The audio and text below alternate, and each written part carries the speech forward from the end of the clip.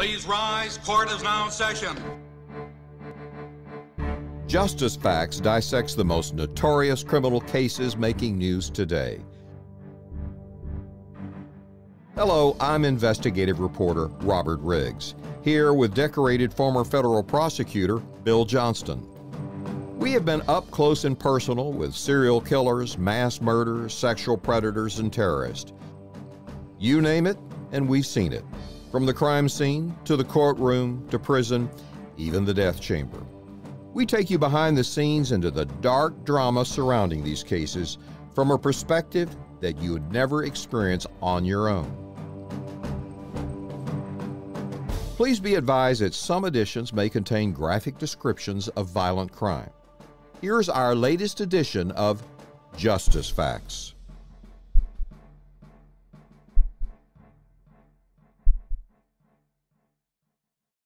Hello, I'm Robert Riggs, here with another episode of Justice Facts, your current events in true crime with my co-host, Bill Johnston, former federal prosecutor. And today we're going to talk about husbands who murder their wives. And Bill, you know, in my 30 years of investigative reporting, I've never done any of these cases, but you have. So I'm going to set this up and we're going to come back to you, and this is going to be your episode. So, in terms of current trending events, there's been a recent Florida case. A 51-year-old wife sent suspicious text messages to relatives claiming she had a severe case of the coronavirus, that she was being held by the CDC, and later that she'd been placed on a ventilator. Now her relatives started investigating, and they filed a missing person report because none of that was true. 2 weeks later, the police arrest her 43-year-old husband on kidnapping and murder charges. They said he tried to cover up the murder and her disappearance by concocting the coronavirus story, tapping into something today. Now, it does show the length that husbands will go to try to cover up their crimes and getting rid of their spouses. But it also demonstrates there's no such thing as the perfect crime. But you were involved in one which almost was. Waco, Texas, 35-year-old Matt Baker, a minister, almost got away with the murder of his wife. He was a charismatic Baptist preacher idolized by his church congregation. His 31-year-old wife, Kari, was described as the perfect pastor's wife, endowed with a vibrant spirit. Now, Kari left a typed note on her bedside table before she overdosed on sleeping pills. It read, "I want to give Cassidy a hug. I need to feel her again." Now, this occurred in 2006 on the anniversary of the death of their daughter, Cassidy, who had succumbed to brain cancer 7 years earlier. And her husband, Matt, the preacher, called 911 a few minutes after midnight to report he thought his wife had committed suicide. And paramedics found Kari on the floor beside her bed. Her lips were blue. And on the bedside table, they saw a non-prescription sleeping medication with only 2 pills left in the 32-pill bottle.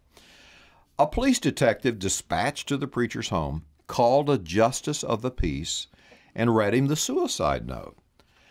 They agreed, I mean, this is shocking, they agreed not to order an autopsy, perhaps out of respect for the popular preacher. The justice of the peace didn't even come out to the house that night to pronounce Kari dead, as was required by Texas law.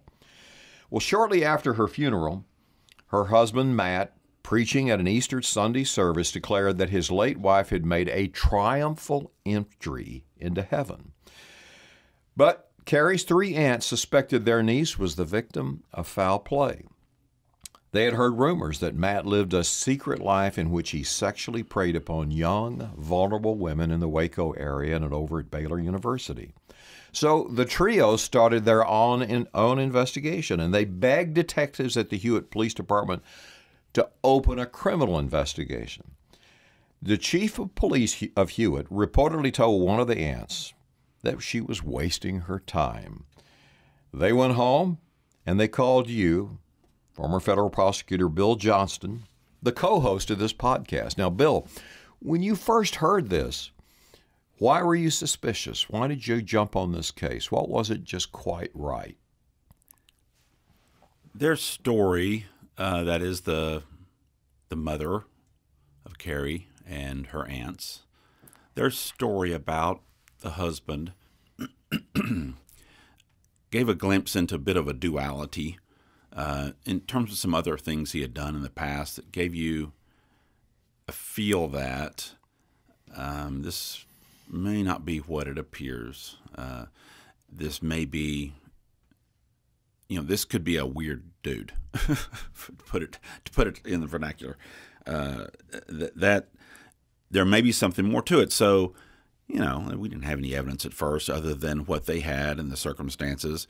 It was obviously poor police work, forgetting about what was later established. I mean, the law required an autopsy. It required, in a suspicious death like this, the JP or some other person in authority to come out. The police work was dreadful. The photos were dreadful. They took 2 or 3 photos. It turns out one of the sergeants, the sergeant actually who was in charge of the so-called investigation, was afraid of bodies, and he didn't really want to get too close. So sure, the A team was involved. You can tell. Yeah. And so he was he didn't want to have much in the way of pictures, or sort of like, let's get out of here. Call the ambulance and let's get out of here. Did they even take fingerprints on the bottle of sleeping pills? They didn't do any crime scene work there. They did take a photograph. I think they may have taken the note. A couple of photographs that showed the pill bottle. That was one of the first things that we noticed, and I say we, a couple of retired investigators, one from the Marshal Service and one from Texas State Police, that helped me on this. The bedside scene looked a little too Marilyn Monroe-ish. Here's the bottle, a 50 count, and there's 1 or 2 left. So we've taken this, do the math. She's taken 48 of these of the generic brand of sleeping pill. All right, now that's something I've seen in my career of murders. They will try to stage the crime scene, but they stage it according to what they've seen in movies. And crime scenes are never as portrayed in movies. This case and another one which we might mention, which was a mail bomber who tried to blow up his wife, both of those cases were solved to a large degree because the suspect just slightly over-engineered the crime scene or some aspect of the evidence that was later found. And I'll give you an example with Matt Baker in a moment regarding his computer at work. But at any rate, so in answer to your first query, we had this story. We had the crime scene didn't really look right. It was obviously very poor police work. And you started your explanation of this regarding the note. Of course, I'd never seen a typed suicide note. Right. That was weird. Right. Never heard of it. It may happen, but it was unsigned, of course, as well. I've seen them in a lot of movies. In movies. Yes. And it was unsigned, so there was nothing attributable to Kari in handwriting or otherwise on that note. But you mentioned the anniversary of the daughter's death, and you said she died of brain cancer. There is compelling evidence that Matt Baker actually killed her. No, of course she suffered from brain cancer. She had been ill. She'd had surgery. In fact, Matt Baker tried to solicit one of his young nieces to go to a room with him while the daughter was in the hospital in Fort Worth, Texas. So yeah, his go to like a hotel room. They had a family room at the hospital because he's often give family rooms. Sure. And he solicited one of his nieces to go up to the room with him as like an 18-year-old niece. So at any rate, when the daughter came home from that, she had recovered for the most part. She was on oxygen. Matt Baker got up during the night and told the wife, let me go check on the daughter. I think they need to change her diaper or something like that. It's out of the blue. He leaves. He comes back. This is years before Kari Baker was murdered. Sure. Comes back, and just a little bit later, happened to go in there again, and she's dying or was almost dead. The oxygen tube was not quite where it should have been. I think there was a monitor that may have been turned off. This character, who's in Texas prison now, to jump ahead, thank the Lord, he was completely self-serving in everything. He wanted what he wanted. That child, the sick one, was taken away from his free time. And if a preacher's child dies, the sympathy and the love offerings that come his way are motivating as well. Which certainly after the death of his wife just came in as an avalanche and the outpouring of affection for him and everything else. Suddenly everybody in Waco is talking about this poor man who's suffering. There's a great crime scene reconstruction and blood spatter expert named Tom Bevel. Yes. Out of Oklahoma. Great guy, one of the experts in the world on some of these subjects. When we went to see him with this case and told him the story, just about as much as you and I have talked about today, he stopped and said, when a preacher is he having an affair? We said, well, we're working on that. If a preacher is having an affair, his wife is in grave and immediate danger. And we almost chuckled thinking, well, that's sure. He said, yes. He said, I'm serious. If a preacher is having an affair, his wife is in grave and immediate danger. The reason is, if he's caught having the affair, it's the end of his career. If his wife dies, she's murdered by a third party, she dies of suicide, his career is enhanced. It blossoms into not only whatever he was, but now this poor victim, this poor widower. Mm-hmm. And what did you see had happened to him in the wake of this? Baker? Yes. Oh, of course. Yes, he became the poor fellow that everyone now worship, so to speak. Yes. And promoted. And it happened when his daughter died, and it happened all the more when he murdered his wife and faked it as a suicide. I can imagine, I've seen this growing up in the Baptist church in Texas, that at the end of the service, the minister is standing at the door as the congregation is leaving, and I can see him standing there and taking the women's hands and patting them, or them taking his hand and patting it. So the man had to have been above suspicion. What was the background that the three aunts, what did they know, the secret? They always thought he was a little too handsy, as you say there, that he had the way he looked at other women, the way he looked at younger women was odd. There was a strange incident that he was a summer counselor, for lack of a better term, when he was at Baylor University at First Baptist Church in Waco. And they had a skating party of some sort, and there was about a 14-year-old girl that was skating around, and this character, this Matt Baker, was seen so close to her that it was almost assaultive looking. It was strange looking, and it frightened the little girl. Someone with the church said something, and one of our investigators, the Marshal Mike McNamara, who you knew, well, who's from our True Crime Reporter That's episode in the hunt for the serial killer Yes. Kenneth McDuff. Mike, unfortunately, has passed, but he Yes. did it with his brother Parnell, who both were legends in the Marshal Service. And, of course, Parnell today is the sheriff of McLennan County based in Waco. That's right. And so Mike helped me with this Baker case. He'd retired from the Marshals, and he went down. He knew everyone in Central Texas. He went down and spoke with some assistant preacher or director of some sort of this summer program and asked him about this incident with Matt Baker and about this 14-year-old girl, and and the man said to him, "Well, Mike,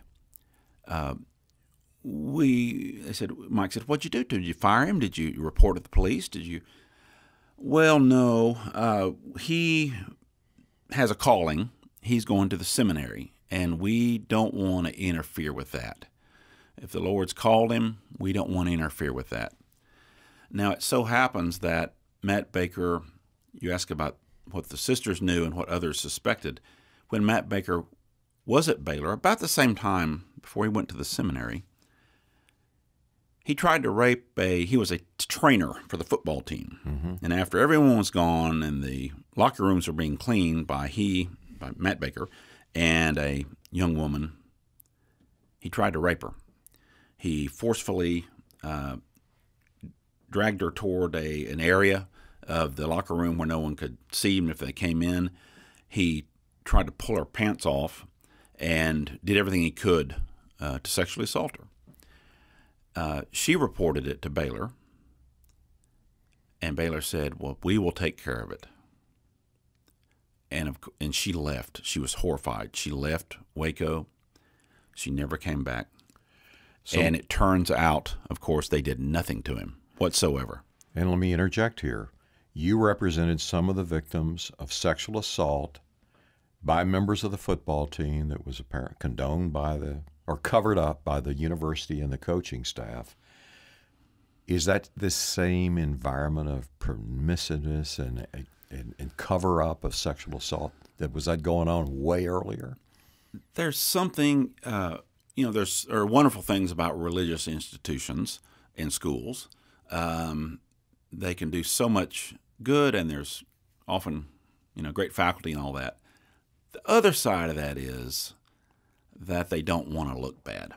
The worst thing in the world a religious institution wants is to look like they are just as sinful as everyone else and hypocritical. And that's what happened with Matt Baker's attempted rape of this trainer. This is years before he murdered his wife. This is years before he may have finished off his young daughter who was ill. At any rate, they did nothing. And you know that when we were working on this, a friend of ours at the local police department said, that name is familiar, Matt Baker. That's familiar. And a day or two later, she told us, she was a detective, she said, why don't you do an open records request? Let me tell you kind of what you should ask for. So we did an open records request, and we got some records. And someone had blacked it. It was a brief description of this incident in the locker room where this preacher, mm-hmm. had attacked this young lady in the locker room. And they blacked out her name, of course, but it must have been done with a little thin mark slot because we held it up to the light and we saw her name. And we found her in Midland, Texas. She later testified at his trial and described what happened to her. And this had all been swept under the rug and lost to history, lost to time. And at any rate, so you ask, what was it about Matt Baker that made us wonder? These are the sorts of things that began to collect. And that's apart from the forensics. And the forensics are unbelievable. We were so lucky to have gotten some of the greatest forensics people around, from computers to toxicology to crime scene. All right, so walk me through that now, especially the computer. Well, we had now a strong suspicion. In fact, when Kari Baker's mom, Linda, when she came to us with the case, and she said, I guess my daughter's killed herself, but I hate to think that. And my sisters think, she said, the aunts, think this guy is not right and may have done something to her. And I don't know. I don't know if it's worse to have your daughter murdered or kill herself. But anyway, if you can help me. And so we gathered a few things together. We looked at a few things, and I told her, give us a month or so, and we'll get back with you. And so during that time, we gathered some of the things I've told you about now, and we decided that we were morally convinced he was good for it, but we didn't have the facts to prove it. So we wanted to try to let forensics carry the day rather than our opinions and our experience. First of all, there were, again, these few crime scene photos. We went to Tom Bevel in Oklahoma, this incredible expert on crime scene reconstruction. He wrote the book on it, teaches at Scotland Yard and elsewhere.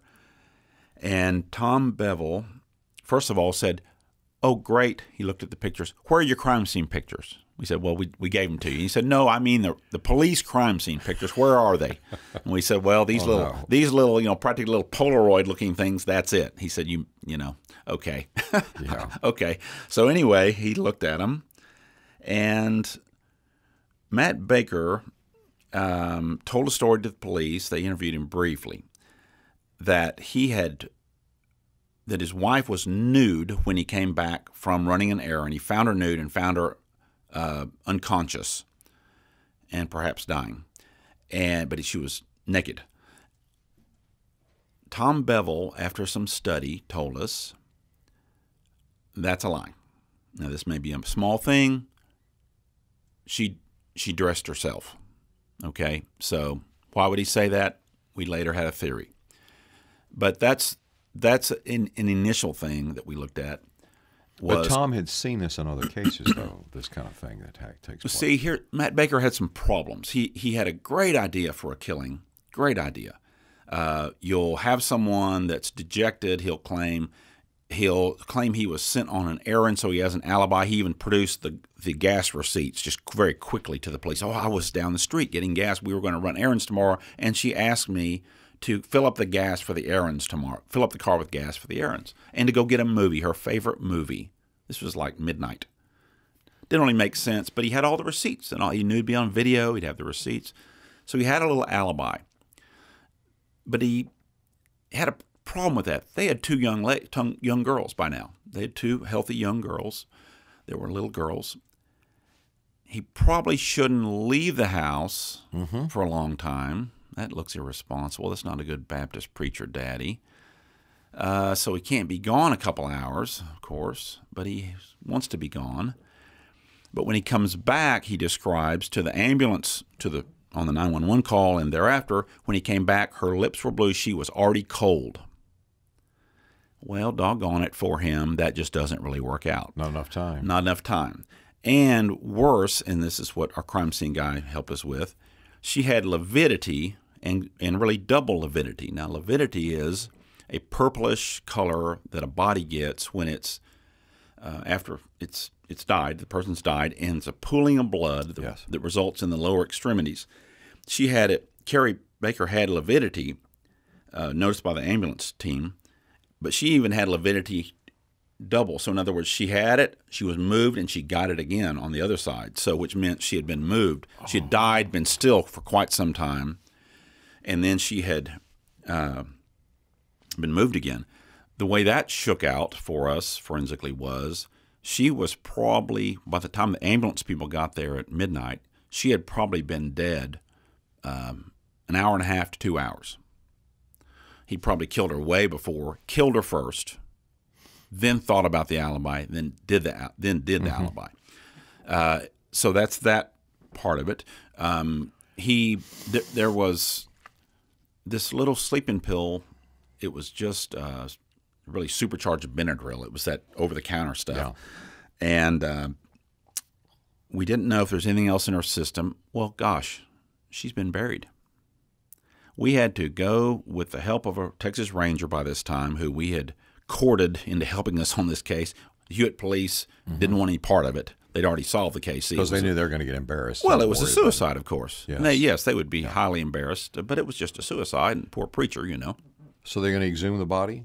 So we, with the help of a Texas Ranger who was agreed to help us on the case, got a court order to get her exhumed. And when she was exhumed, she was sent for an autopsy. Now, post-exhumation autopsies never as good, never as helpful or as revealing, but it did show some things, including the toxicology of a couple weeks or so later showed there was the presence. Now, they couldn't tell how much, how strong, because it's not the same in an exhumation, but in her muscle tissue was a little bit of Ambien, the sleeping, the prescription sleeping pill, just a little bit. Of course, we checked with everyone, her mother, her aunts, everyone that knew her. Did she have a prescription up for it? No. Did any family member? No. So that led us to wonder about the computer evidence. Gosh, wonder if anybody... Well, Matt Baker, the killer here, the preacher, it turns out his computer at the house, he'd thrown it out. It wasn't, as he said, as he told me in a deposition, wasn't compat with his printer. And so they, no need to keep it, so that was gone. So we went to his work, not the church work. He had a side hustle. Oh. He was a wonderful and helpful chaplain at the Waco Center for Youth, which was a place for kids that need help. Some of them orphans, some of them have trouble, and some of them just need good guidance. And so he was a chaplain there. Okay, but wait a minute. You and I both know from doing sexual predator cases, this is where predators look for vulnerable young women. Couldn't have had a better spot. Oh boy. So he's a chaplain at the Waco Center for Youth. And so Mike McNamara, our former marshal, helping me on this case privately, retired from the marshals, he went out there and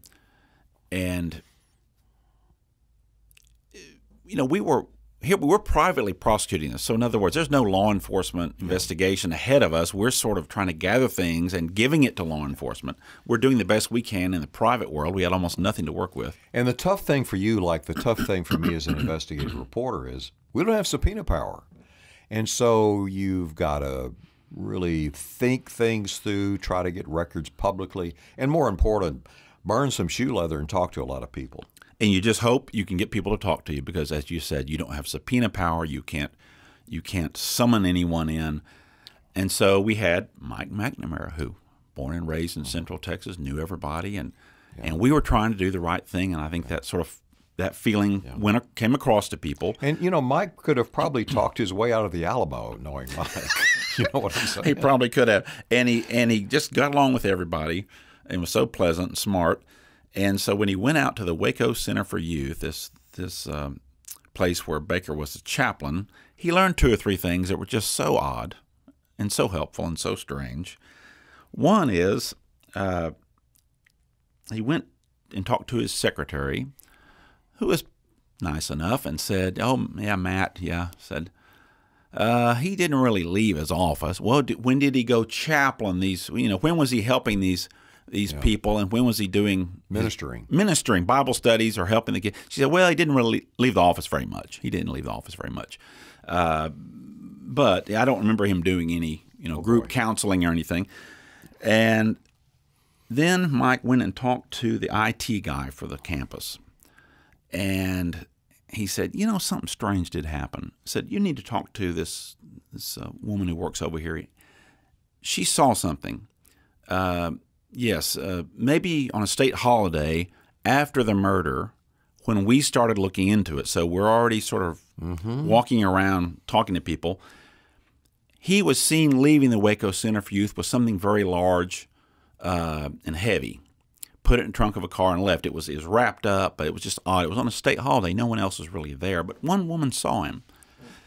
And the IT guy said, yeah, at the same time, the same state holiday, on that Monday, when no one was here, our server shows, because Baker thought about his tower, he didn't think about the server. And so they said, what's weird? It said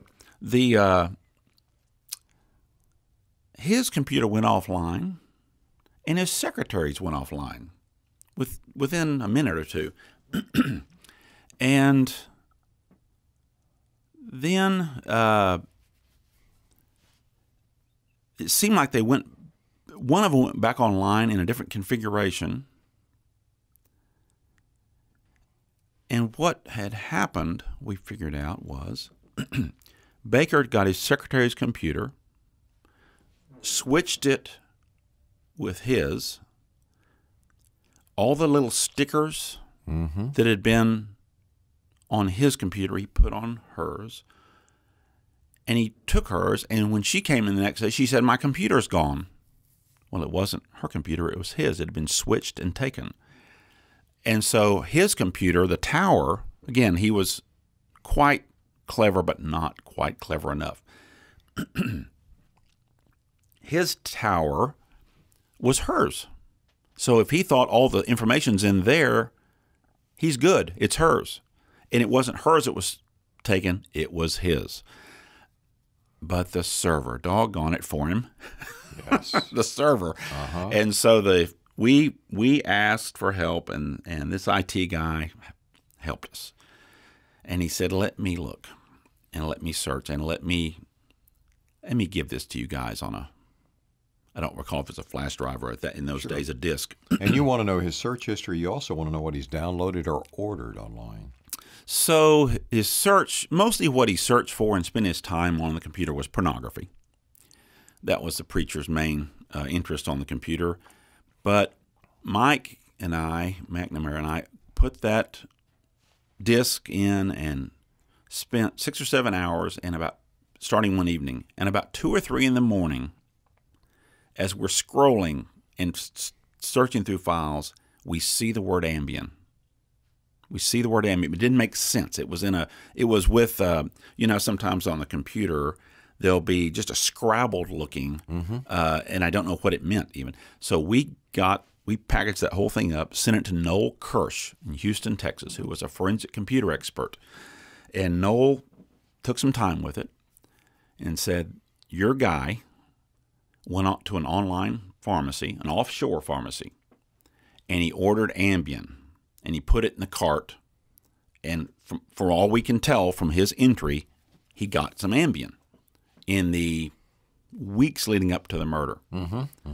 So now we have something that helps our theory. Our theory was, based on the way the few photos looked, based on the Ambien, and based on a drink she said she asked for, he said she wanted a wine cooler of a certain variety. Our theory was he put Ambien, crushed up Ambien, 1 or 2 or 3 of them, put it in her drink. It made her sleepy, maybe very sleepy. And then he put a pillow over her face and suffocated her. That was our theory. And it was a theory because we saw pillows that were sort of a coarse woven, heavy enough pillow. We also saw the wine cooler, and now we know he ordered Ambien. And now we know he switched his computer for a reason. Yeah, because is this after the exhibitioner? This was about the same time. About the same time. Okay, so he knows, they're going to find traces. Okay. Yep. This is probably 2 weeks after the exhumation. Okay. So now we have the science, there's Ambien. Now we have the record that he searched and ordered Ambien. And so now we're starting to put it together. And had the cooler been collected so the residue could be tested, or was it, again, just terrible police? Of course not. Of course not. It had been thrown out. We did an experiment. Again, we're just private guys doing this. We found a guy, one of our friends knew, that had an Ambien prescription. He had sleeping problems, and he had an Ambien prescription. We asked him to come to our office. We ordered the same wine cooler. We ordered 6 of them. We asked him if we could use his Ambien and do an experiment, and he said absolutely. We crushed up a couple of Ambien, used a mortar and pestle, try to really get it ground up, poured it into the wine cooler, one of them, and we put 3 others out there. And so we had Ambien in one of them, and the others, nothing, just the wine cooler. He tasted all of them for us, as much as he wanted to. And we asked him, do any of them taste different from the other? He said, I can't tell any difference in any of them. And we had him guess and everything else, and he couldn't identify that Ambien made the taste different. So she would not have. She would not have known. Right. So that was helpful too. Were you able to get any forensic evidence from the pillow in either her nasal passages or the lungs? Or, well, of course, it's too late. Too late. And had they done an autopsy quickly. Afterwards, they might have seen that petechiae in the eye, which is the expansion or reddening of the blood vessels in the eye when someone is strangled, or is suffocated. You get they call it petechiae. I believe I'm pronouncing that correctly, and that is a telltale sign of strangulation or asphyxiation, because you're struggling so hard to get breath, and the eyes engorged with blood, and none of that was available, of course. So do we get to the point where Kari's parents file a civil suit, and now you have the opportunity to do a deposition? I didn't know how else to get certain evidence because we'd done all we could, And I thought, you know, I'm going to sue this guy for wrongful death under Texas civil law. And I sued him for wrongful death, and for reasons I'm sure having to do with his arrogance and his misplaced confidence, he let me take his deposition not once but twice. Oh, boy. Well, that is an arrogance. I'm bulletproof. And the first one wasn't great. I limited my questions. I didn't know enough to ask a lot. I did let him paint a bit of a picture of what happened, just to put it down. But he got a different lawyer, and I thought, you know, that deposition was cut short. I don't remember the reason exactly, but it was cut short, so it didn't qualify as a full deposition. I was allowed to propose to take another one. And you're on a fishing expedition. Oh, absolutely. Absolutely. And he's a defendant, he's a witness, and I want to ask him questions. And so I asked him, he at his lawyer's office in the hill country of Texas one day. I went down there with a court reporter and preacher Baker and his lawyer. And again, for whatever reason, his lawyer thought this was a grand idea too. And I asked him a number of preliminary questions. My attitude with him was, poor Matt, you poor fella. So sorry about all this. Let's ask a few questions here and see if we can mop this up. You poor fella, you poor preacher. And so I let him describe the crime scene, and I tried to, with my questions, if I was doing a good job, I tried to be specific enough so that every time frame, every detail of everything that happened would be stated by him and restated till the concrete hardened on those things. Yes. And it did. And the picture he painted again was about a 15 to 18 minute time frame was all that he was gone. And, you know, I thought, you know, I wonder, another tack he could take is he could say, maybe she was already getting sleepy, you know, and maybe she'd already taken the suicide pills. You know, maybe he would, because he's getting a time frame problem. Right. So I thought, well, so I said, now your other daughters were in the house. Oh, sure. And I said, and you're a good dad that, you know, you look after your girls. Oh, yes. And now, Mr. Baker, preacher, had your wife been in the least bit incapacitated, you would have never left your house without a proper adult in good shape, alert, awake, taking care of those girls. Oh, of course not. So Kari was fine when you left her. Well, she, yes, he said. So we pinned that down so that the alibi couldn't been predated with an early intake of the pills. So for our listeners, this is what we investigative reporters and prosecutors and detectives that are good interrogators call leading them down the primrose path. And you know, there was one other little thing I just had to do, and it was I just couldn't help it. We had a call. See, Matt Baker left Central Texas and moved out to the hill country of Texas when the heat started really getting up, and moved back in with his parents.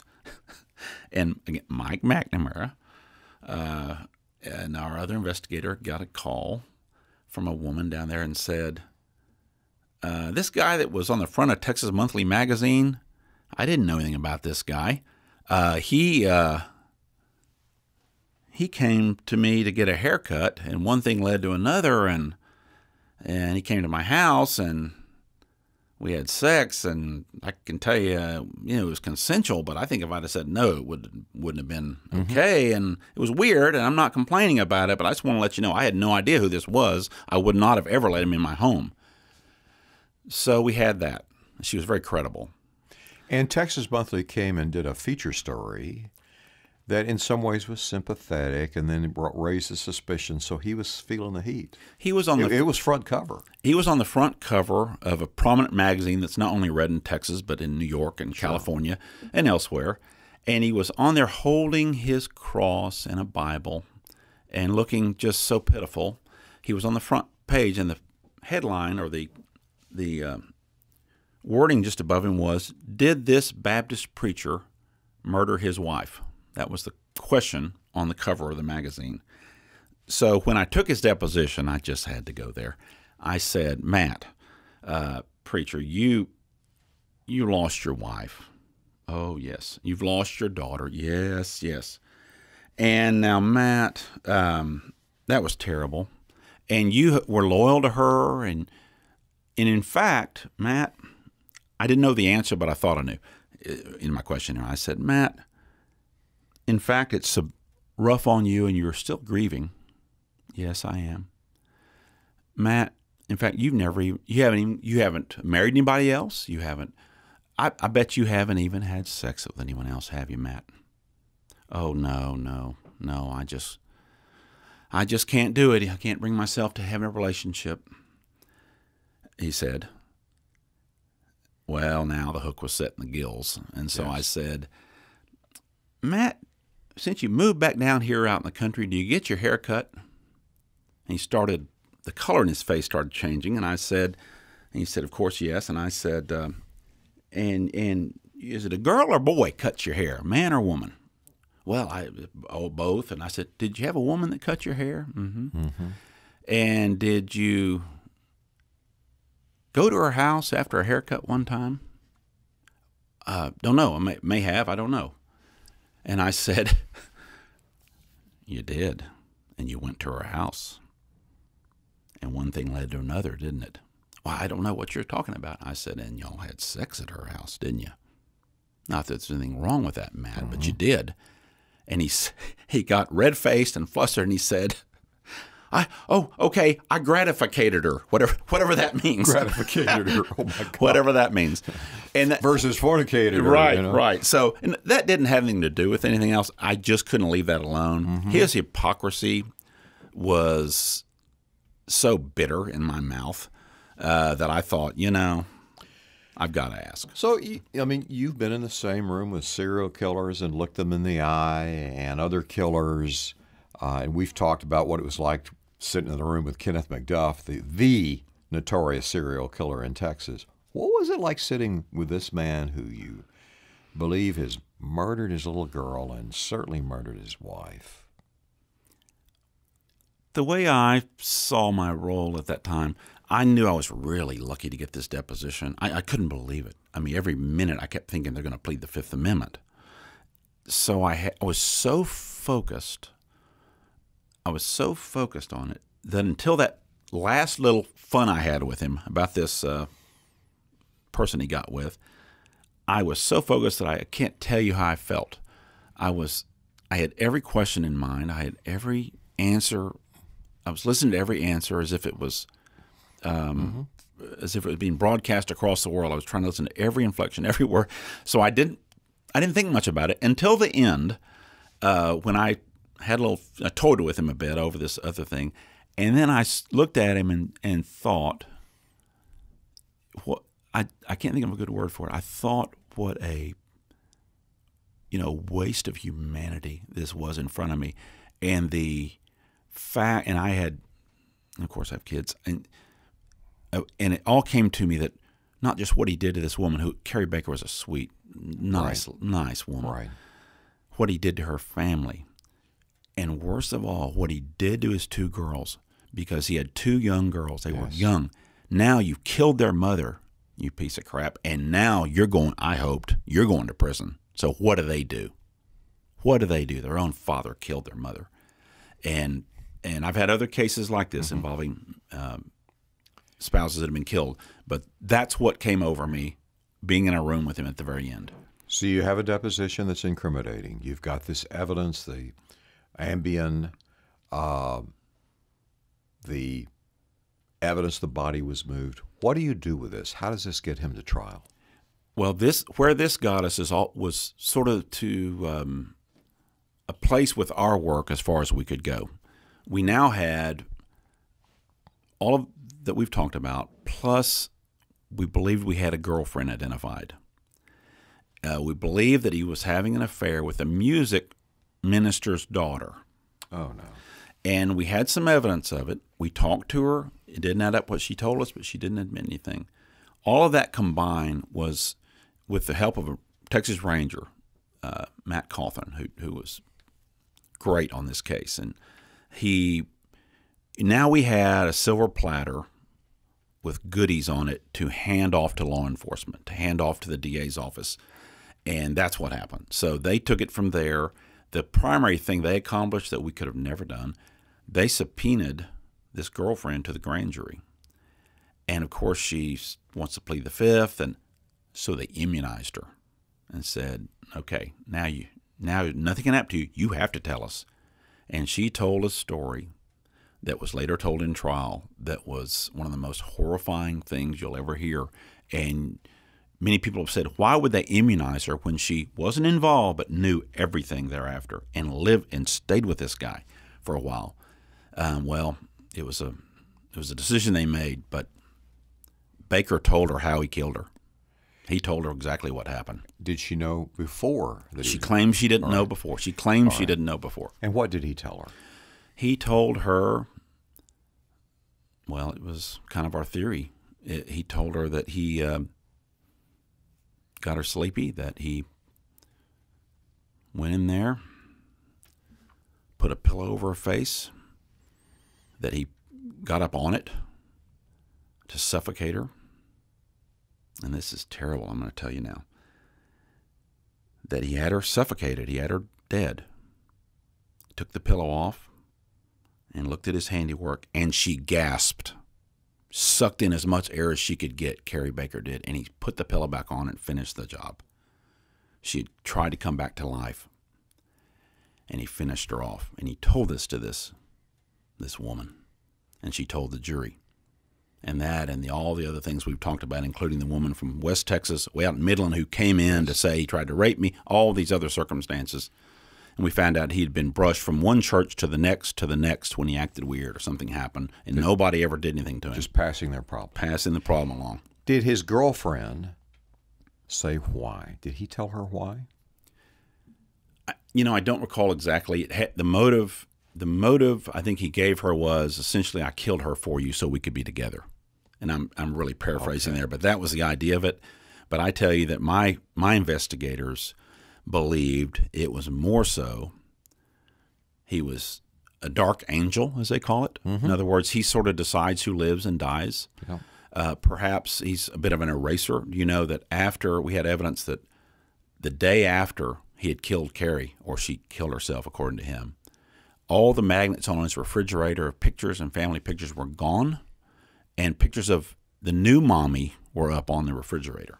The girlfriend, yes. The next day, this will be your new mommy. Just erased her from any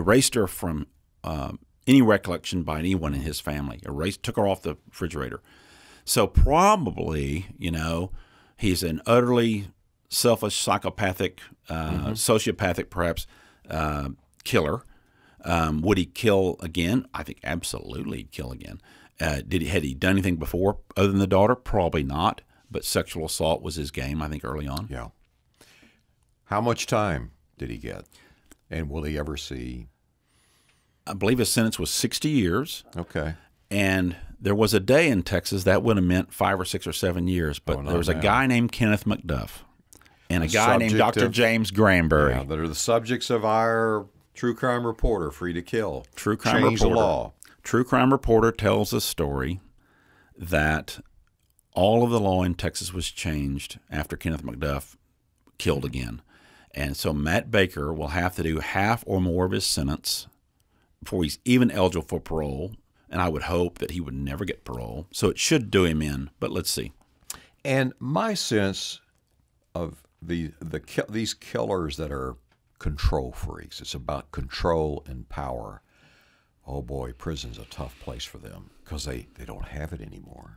Yes. They're going to try to manipulate people around them, but they don't have it. My guess is, and I haven't gotten a report on him, haven't heard much about him. My guess is he'll play two cards at once. He'll be the guy that's so tough he killed, and he'll be the chaplain to the wing, the chaplain to the unit, and lead these people where he wants them to go. Oh, I've seen that. He will be the model prisoner. He will try to get the inmate trustee status to be the file clerk in the warden's office and stuff like that. Yes.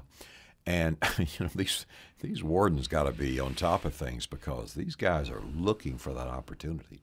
Well, you've got some real, these manipulators, and when you have a tremendous manipulator who's also a killer, that's the worst. So here's my other bet on this. Just all these years of being in maximum security prisons doing stories, I bet you He's got some women that are his pen pals.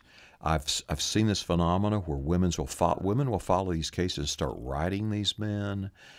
He gets the women to send in money for his commissary account. Now, Yes. The commissary account is where you can go buy what you don't get in the dining hall, and you don't get ice cream and candy and these other things, and these things have an exaggerated value in the prison system. I will bet you he is working them, and if he had a chance, he's out that prison door and they're waiting for him. And an escape. You know, there was a book, an excellent book about this story. He has been on national television. Mm-hmm. Well, really, it was in Europe as well, because I had a friend that saw it there. But he was on, I think, 48 Hours Mysteries. I think it may be still on. He's been on, and you would think the effect of that on people would be, oh my gosh, what a horrible person. There are a few women, for whatever reason, it attracts them. And I've never understood I don't know. the whole but it's big. It is big in the prison system. Okay, we're going to take a break. We'll give everybody a message here about True Crime Reporter. And when we come back, I want to pick up with the bomber that did his wife. Okay, we'll be right back.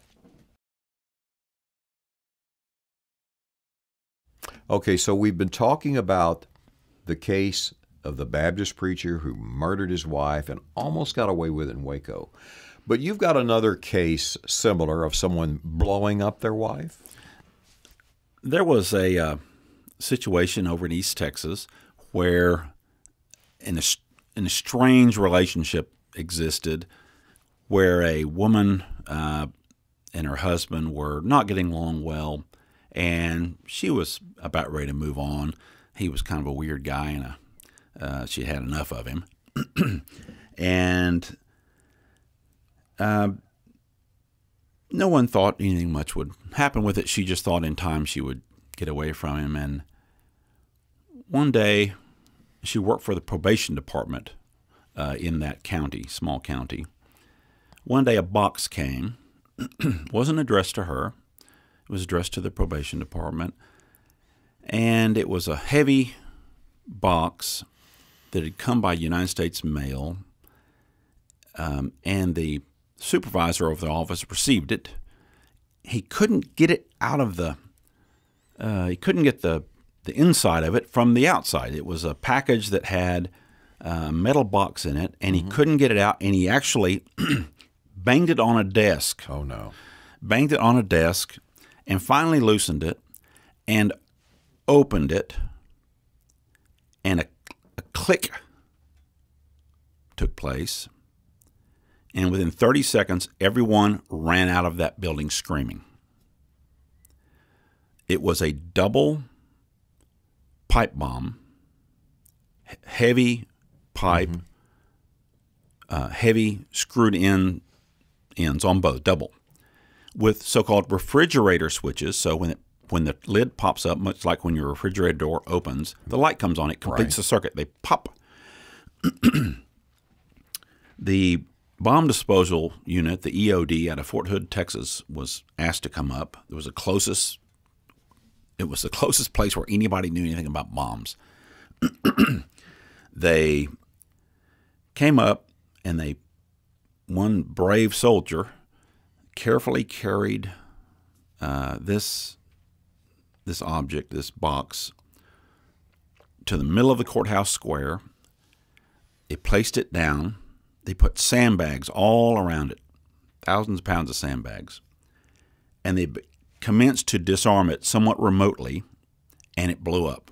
And I had a photo for trial. It was a fireball about 4 feet in diameter, and I had a ATF bomb expert out of Tennessee who said that had that happened in the probation department, it would have killed everyone in there. It would have killed everyone in the bank next door, and it would have collapsed the entire part of the block. It was so large. And she further said, and I cannot tell you why it did not go off, because everything I saw, everything that remained, and everything I saw in the photos, there are actually photos of it before it went off, it appeared to be a perfectly put together, huge pipe bomb, double pipe bomb. Lauren Bruce Pearson is this character. And he was had it with his wife. She wasn't going to be leaving him. She wouldn't get away from him and be in one piece. And so he, we believed, had constructed the bomb, had taken it to a post office a long way away and mailed it. It was mailed maybe 200 miles from where it arrived. So he didn't want anybody to know she was the target, so he was just going to take the whole office out. It was clever. He was going to just kill everyone in the office and everyone in the bank. He didn't care. There might be 10 or 15 people killed, but she'd be one of them. He knew she was at work that day. And he was very clever because he was a suspect in it. We had circumstantial evidence that pointed to it. And, we had the packaging of the bomb. That is to say, the paper part. There were no fingerprints on it. There was no evidence of human touching in any way. And a search warrant of his home was done. We wrote a search warrant, just put the best facts we could together. It was thin. They went to his home. There was no black powder. There was no pipe. There were no tools to make a pipe bomb. It was clean. They did take his computer as a part of the search warrant. And he had just over-engineered this a bit. Everyone's computer, I think every computer sold in the last 30 years has New Times Roman as a font. Yes. I think it's the first one that comes up. The label, the tape label for the bomb was printed in New Times Roman font. Well, so what? So what? Well, when computer experts looked at his computer, the WIN file, and I don't know much about it, but apparently a change-made file or an entry into the sort of the coding part of the computer, showed on the day of the bombing, the day the bomb arrived, he deleted New Times Roman from his computer so that his computer could not have printed the label because he didn't have New Times Roman. Well, that's very clever. But anyway, so that was found. And then the rest of the evidence, we just didn't have much else. We needed something forensically besides that, and besides a motive, and besides a few people that knew he had said some things, not saying he was going to blow her up, but had said some things he might not let her leave him. But we didn't want him out. We didn't want him to, he didn't kill her the first time. We didn't want him to get out. Well, it turns out they had had a little trouble a few weeks before, and the wife had gotten what is called a family violence protective order. And this was a new thing, not a restraining order, not a peace bond. This was a family violence protective order. And he had been given notice of it. There was a short hearing, and a judge signed a family violence protective order against him, trying to keep him away from her. This was just leading up to when he sent the bomb. And when they searched the house on our search warrant, there was a .30-30 rifle. Well, again, so what? He wasn't a convicted felon. He can have a rifle.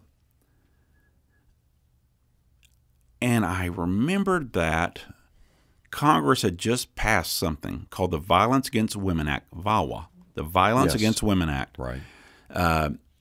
It was a big deal. We hadn't received any training on it, but I remembered that it existed, and I called some people with the Justice Department. What do I have to have? Well, you have to have a family violence protective order where the person got notice. Okay, got that. And then they have to be in possession of a firearm. That's it? Yep. So I charged him. He's the first person in the United States charged under the Violence Against Women Act with being a person under a protective order being in possession of a firearm. So I, kind of like in the Kenneth McDuff serial case, how I went after him on a tab of LSD. We talked about that in our True Crime Reporter podcast. At any rate, but so I went after him, the grand jury indicted him for this Violence Against Women Act, and at the detention hearing, I put on a lot of evidence about the bombing. I couldn't prove it yet, but I was getting there. And so in that case, the federal magistrate said, I'm not going to set a bond, no bond. He's staying in jail. This is too dangerous. So we held him for months and months on that case, working toward a trial in that case, while the Actually, the Postal Labs was the forensic agency while they worked on everything else. And you know, the strangest thing, again, he left no fingerprints on the package.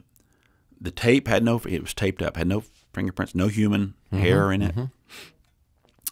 But when they looked at it, there was a strange thing. It appeared to be an animal hair, but more like a hair from cattle. Yes. This guy didn't have any cattle and didn't live near cattle. They said it was a animal hair with an ovoid body, a dark ovoid body. So in other words, there were these little blips in what looked like a clear hair of dark ovals, microscopically. And they saw that, but it didn't mean anything to us. Again, they said it's typically found in cattle. Well, so we talked to them, got them to give us a little information, and I wrote a second search warrant. And we asked permission from the federal judge to vacuum his house and to take his vacuum if it were still there. Yes. And we did both. The agents went out, they vacuumed his house, his vacuum was there, they took the bag, sent it to the Postal Labs. And not soon. It took a while. They were working on it. They didn't know. Maybe this, maybe that. I thought, well, I guess I'll try him on the one case. He won't get much time. You know, he's not going to get a very big sentence on this firearm case. And we got a call one day, and they said, did he have a dog, kind of a big mixed breed dog? We said, they did. Just a big, almost Great Dane looking, but it wasn't. It was a big mixed breed. Well, that's it. This is very strange hair. We don't see it. It's not 1 in a million, but it's almost.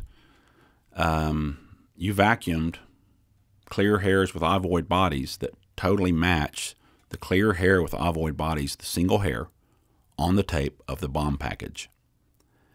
And that and some other evidence, we went to trial. And he was convicted and got about 38 years in federal prison. Did he have a bomb-making experience in his background? I mean, it sounds like that guy knew what he was doing. No, he didn't. He had a brief military career, unsuccessful military career. We did not have luck. I don't remember now why. It had to do with maybe either where they lived or the type of system. We could not backtrack in that day. It was older. It was a few years ago. Could not backtrack his searches as we can do today. Sure. So whether he, looked at the Anarchist Cookbook or he got some other publication or whether he read about it in some other fashion, we don't know how he learned to do it, but he built a beautiful bomb. It just didn't work that one time. I wonder if he built it there or somewhere else, or somehow the tape he used got the hair, but you never knew. Don't know. And he never talked. Never talked. It was packaged at his house because the hair from the dog got in the tape, but we don't know where he built it, and we never found tools. It was a tough case. But at any rate, he did that because, again, power. He didn't want to lose control over her. By gosh, if she's going to be with anybody, it's him, and if not, he'll blow her up. Oh, I'll kill everybody. Kill everybody. Okay, interesting cases. That's going to conclude this episode of Justice Facts. And as we say, we always bring you current events and true crime. And we're seeing a spate of these murders right now of husbands, of their wives, and the wife disappears. This has really been interesting. And, of course, if you have any comments, you can always email us at fan@truecrimereporter.com. And I urge you also to listen to our other podcast, True Crime Reporter. We're on all your podcast apps. So I'm Robert Riggs with our co-host, Bill Johnston, a former prosecutor. We'll be back next week with more. Thank you. Justice Facts is co-hosted by Robert Riggs and Bill Johnston. Associate producer, Siler Burr. Original music by Blair King. Social media producer, Grace Woodward. Publicity, Tim Livingston, PR. Graphics, Brian David Kerr Designs. Additional music by Stan Woodward. Justice Facts is a copyrighted production produced by True Crime Reporter.